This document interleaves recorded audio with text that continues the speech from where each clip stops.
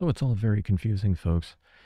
So you've got ex-VP Pence out there saying that he won't support Trump in this campaign coming up for about 3 or 4 reasons. One of those, which is the IVF ruling that the Alabama Supreme Court made, and he feels that Trump came out and sort of shaded that ruling, like, oh, I don't know if that was such a good idea. And then juxtapose that, if you will, with this group that's going to be down at Mar-a-Lago, what is it, Tuesday, March 19th, and they're going to be talking about one of the things, all these different rights and things that the government is coming at you for. You know, the government is coming at you, and one of the things is abortion rights. And so they're down there because they think Trump is the best guy in the world for abortion rights. So it's really strange. You've got these two groups, one that lists the reason of abortion, you know, Pence, and then you've got the other group saying, oh yeah, we like Trump because of his abortion stance. So it's weird, it's confusing, but here's Pence, folks. Have a listen. Not just our difference on my constitutional duties that I exercised on January the 6th. I mean, as I have watched his candidacy unfold, I've seen him walking away from our commitment to confronting the national debt. I've seen him starting to shy away from a commitment to the sanctity of human life. And this last...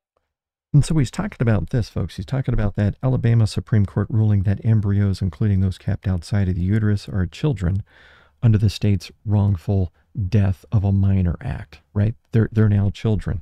And keep in mind that these embryos are 2 to 5 days old, and they think they look like this. So that's one of the reasons why Pence doesn't support Trump coming up. So let's juxtapose that with the group Catholics to Catholics that's going to be down in Mar-a-Lago, and how they think that the big man, they call him the big man Trump, is going to come out and support their campaign because one of the things is he's so good and strong on abortion rights. So here's the placard that they've got, and this is March 19th at 6 p.m. And they've got a whole panoply of screwballs that are going to be there talking about it, folks. But here's what he had to say. So this is John Yep with Catholics for Catholics. Communism, the targets are the same. The family, the kids, the right to religion. So we're going to lay out those cases very specifically, the way we see that. You know, the weaponization of government. We cannot forget the DOJ coming after specifically Catholics, right? We have got to bring that up. We will show that. We're going to have Steve Friend, FBI whistleblower, elaborate on that. So here's what that guy, Steve Friend, I think he got that kind of confused, because here's the big deal with Steve Friend, this guy, according to the American press. His big claim is, and this is a quote from Steve Friend, typically you would investigate January 6th as one case with lots of subjects, but instead the DOJ decision was made to open up a separate case for every single individual there, and it made it look like there was a domestic terrorism cases and activities that were going on all over the place. So that's his claim. It's got nothing to do with Catholicism or anything like that, folks. That is what Steve Friend is all about. So I think he kind of screwed that one up, or he's just pulling that one out of his rear end, right? Weird stuff here. It's all about weaponization, and listen to a little bit further what he says and how they weaponize things. We're going to see the way that they've really come at hard on the abortion issue to the extreme, where now we have 10 states which are trying to enshrine the right to kill whatever stage that unborn child in the womb. Okay, you know, keep in mind that they've just overturned Roe v. Wade, and they're not happy with that. They want a total ban on anything all the way up to the frozen baby stage, like we just talked about. They're not happy till they get there. We're going to remind Catholics that this is what's going on in this election cycle.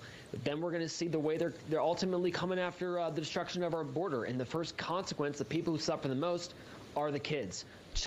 Okay, so this is interesting. So he's talking about children, kids that are immigrants that are suffering the most. Never mind the fact that under the Trump, administration last go around, that they had the child separation policy, right, with Stephen Miller, where they were literally putting kids in camps. Now you talk about something that's tangible that hurts kids. There's something. And this whole thing about child trafficking is not happening, folks. child sex trafficking.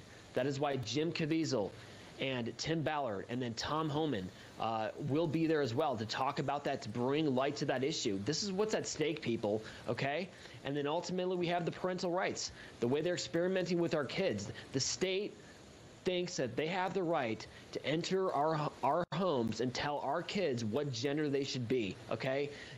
So on that, folks, I just want to show you this map. So in red, you can see the 20 some odd 22 states, I think, that have banned transgender care for anyone under 18, regardless of what the parent says. So it's just the opposite.